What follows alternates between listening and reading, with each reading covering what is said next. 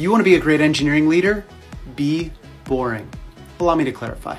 Many engineering orgs are fast-moving places. You're people constrained, you're time constrained, you've got features to ship and fixes to make, so you and your team are busting your butts to deliver as best you can. And whatever you deliver, it's almost certain that a lot of people are going to be in some way disappointed. For the sales team, the support team, your customers, it's too little, too late, too slow, too buggy, too different from what they expected, whatever. After you've been burned by this discontent, you might see or participate in a fair amount of heroism. That's where you or someone on your team swoops in with some last-minute changes, maybe over a weekend, trying to get in an 11th hour feature or fix. And sometimes it works out. You feel good. Congratulations, you've saved the product and the team. You're a hero. Congrats. But here is my guidance. Strive to build an org that never requires heroism.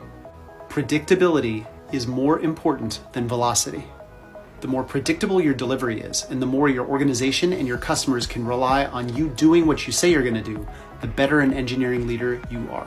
The more drama you have and the more erratic your release is, the more likely it is that you're going to find yourself with a burned out team, and your leadership will be rightfully questioned. Yes, of course, you can still have plenty of fun in your engineering work, but work proactively to make your software releases as predictable, as heroism-free, and as boring as possible. In practice, this means better planning, better estimates, and better early communication with key stakeholders.